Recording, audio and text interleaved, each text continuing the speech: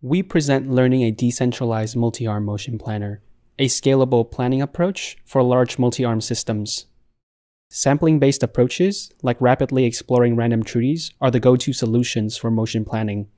However, their runtime scales exponentially with the dimensionality of the configuration space, so it may run efficiently in a 2D maze, but it may not in a multi-arm system with 3 arms. A multi-arm motion planner should be scalable, in that its runtime scales efficiently with the number of arms in the system. It should be flexible, in that arms can be added to, removed from, or moved around the workspace without an expensive retraining of neural networks. It should be cooperative, in that all arms need to reach their targets in a collision-free manner.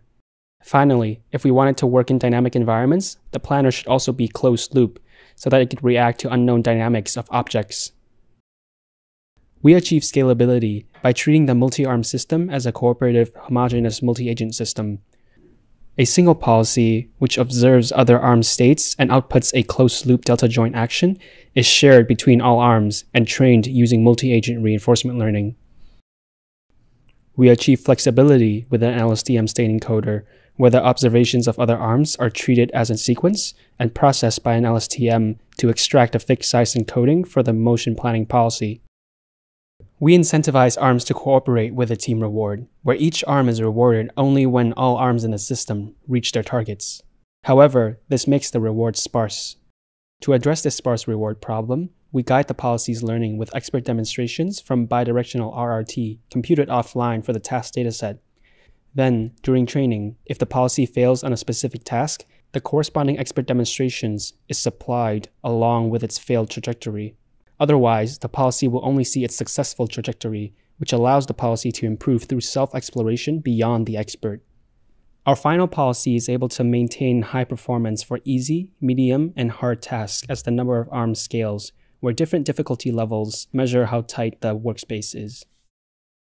Now, we show some results at these difficulty levels. Despite being trained on only 1 to 4 arm tasks, our policy is able to perform well on 5 to 10 arm tasks. Our policy can also directly generalize to dynamic tasks while being trained on only static tasks, thanks to its closed-loop formulation. Meanwhile, as the configuration space grows, BiRRT fails to plan efficiently to reach dynamic targets. Now we show some comparison to the baselines. In difficult planning problems, arms must reach their own targets while ensuring that they do not block other arms from reaching their targets too.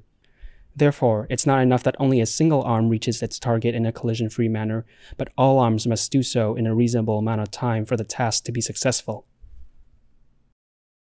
Lastly, we show our policy's application in a 6-DOF pick-and-place task.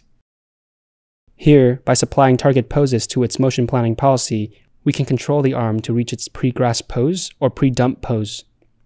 In fact, any task that can be described by a sequence of end-effector poses can be used in conjunction with our planner, which allows arms to do different high-level tasks while being controlled by the same low-level policy.